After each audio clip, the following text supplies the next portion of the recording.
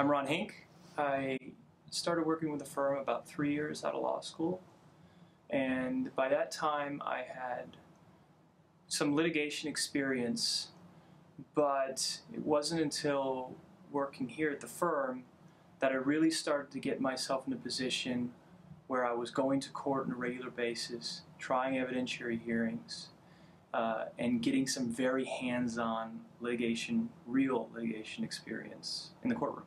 During your first year at the firm, did you have a trial? I did.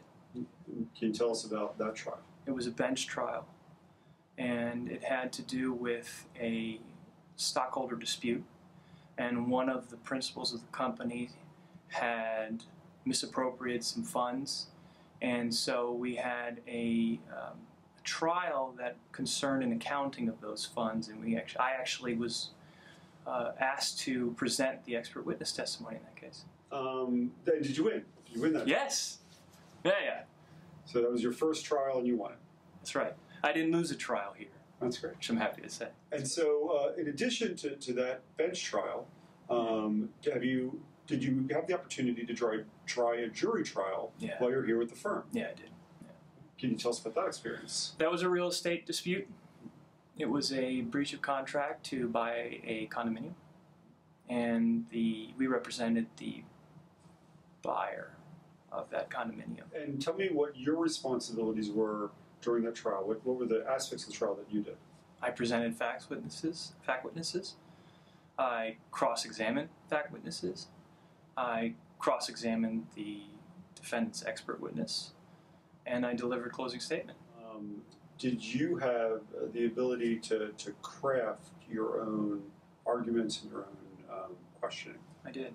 Yeah, I was given a lot of discretion to draft the arguments and present the evidence in a way that would meet the elements of the law based on my research. So I had a lot of responsibility in that sense, but also a fair amount of freedom.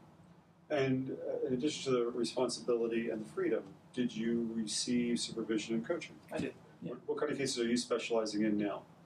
I am specializing in commercial litigation. I'm doing partnership disputes. I'm doing real estate disputes, and I'm doing complex business litigation. And what sets you apart from the competitors in your field?